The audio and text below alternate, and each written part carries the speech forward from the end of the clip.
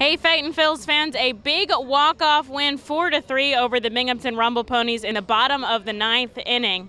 Aldrem Corredor, the winning sacrifice fly, lots of power today, a solo home run as well. Driving the ball deep as of late. How's that feel? Me siento bien porque me mentalicé muy bien hoy para este juego y para terminar el juego así. I feel so good because I was ready mental before the game, and I know something good is gonna come today, and that's it. Today happened. And over at first, making a lot of good stretches out for outs, really grinding over there. How do you see the ball when it's so sunny early in the game? Hiciste muy buenas jugadas ahí. ¿Cómo te sientes tú cuando hay bastante sol al principio del juego? Es muy difícil para mí, pero uno trata de dar lo mejor de cada uno.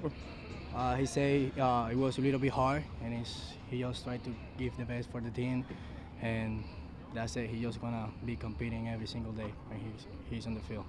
And Kevin, you had to come in, late in the game there off the bench. How do you prepare yourself for that moment?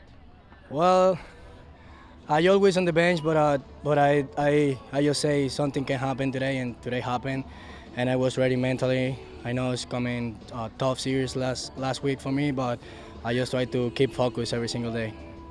And on the play that got you safe at first to continue the bottom of the 9th inning, getting out, hustling seems to be a big part of your game there. How do you focus on that?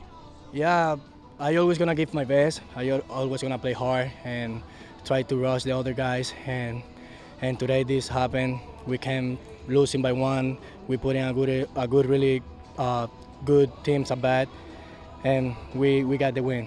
That's the only thing matter. And it was a big win walking off in front of the hometown crowd and evening the series at 1 apiece. Thanks so much.